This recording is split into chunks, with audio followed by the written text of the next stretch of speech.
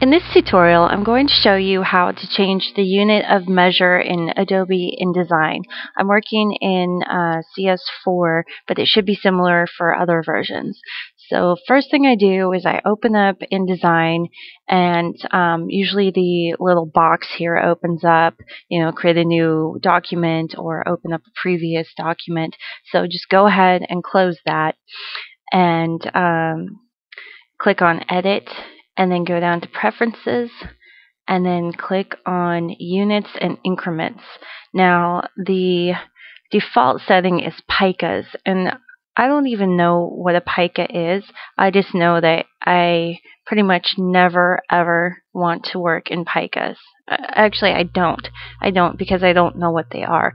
For Photoshop, usually I want to work in pixels because that makes sense to me. And in InDesign, I'm going to want to work in inches. So just go on to ruler units and horizontal inches, vertical inches, and bada boom. That's all it takes. Just click on OK. So now if we open a new document, then by default you will see it's not in picas, it's in inches. So that's how you do it. That's it. It's amazing. It will open this way every time from now on.